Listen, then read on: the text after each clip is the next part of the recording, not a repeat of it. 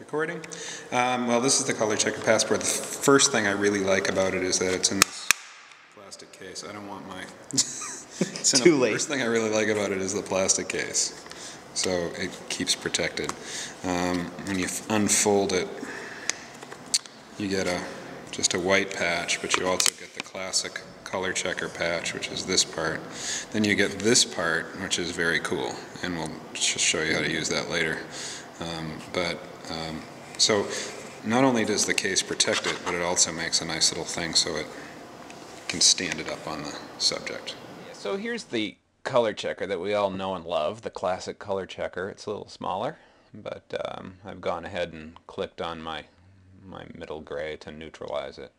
But the new feature is these tinted patches, and by clicking on there, it neutralizes based on there and gives your image a slight and predictable color shift. So this is what they call the portrait line, and these are for landscapes.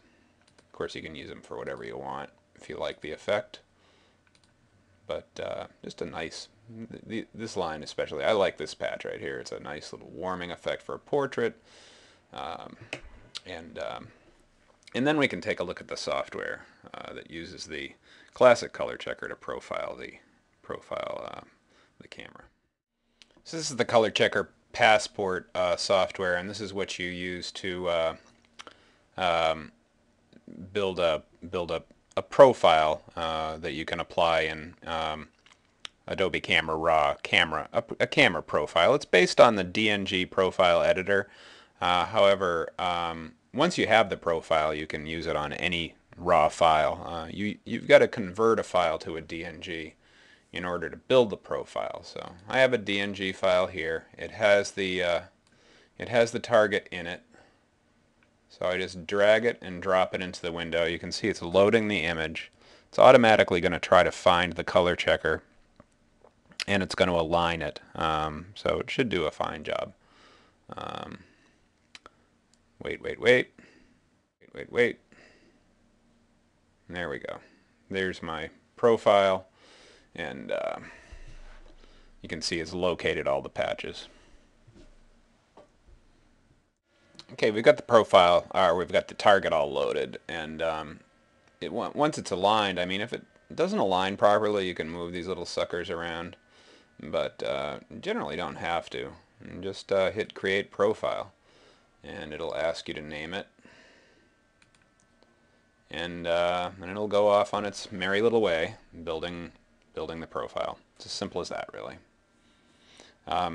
It loads it automatically into the folder that Photoshop needs to have it in to be able to see and use. So we'll just wait for it to finish, and it's done.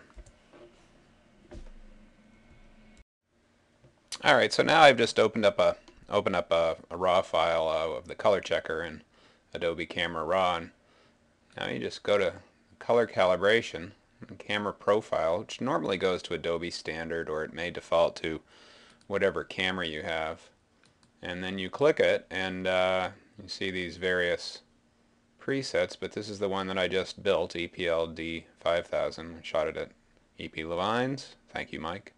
Shot it with a D5000 with a Pro Photo Pack, so I just invoke the profile there, and it makes my correction.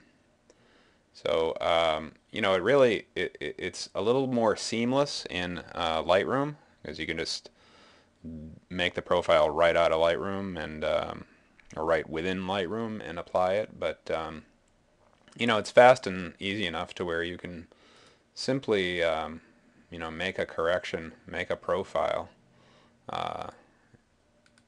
literally at the drop of a hat, which is what you need to do with a camera profile, because the parameters change so much. I mean, you put a different light source in there, you've got to build another profile. But look right in here, look at this area right here when I switch from Adobe Standard to my profile. Isn't that interesting? It's much better mapping of those colors.